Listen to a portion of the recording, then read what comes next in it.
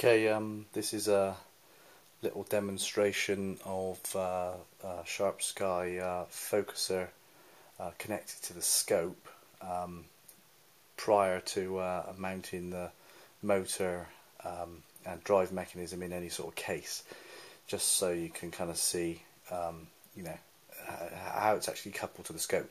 So I've removed the 10 times or 10 speed control knob, which was just attached with a little grub screw.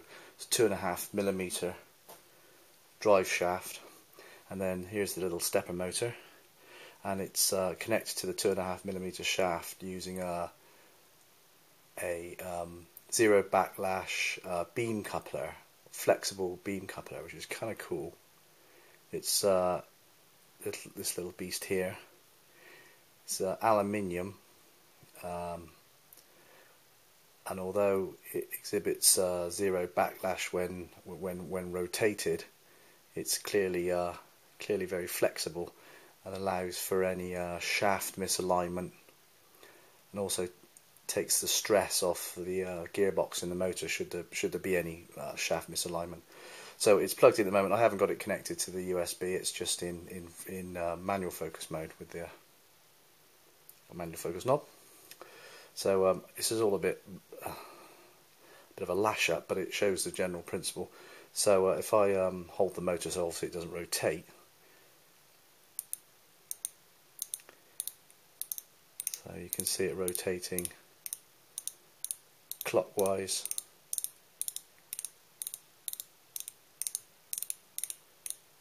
It's very smooth, virtually no vibration.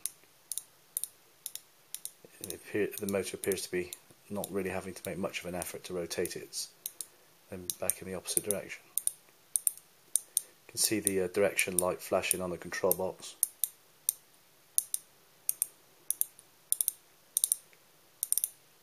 And then just very briefly back in the opposite direction.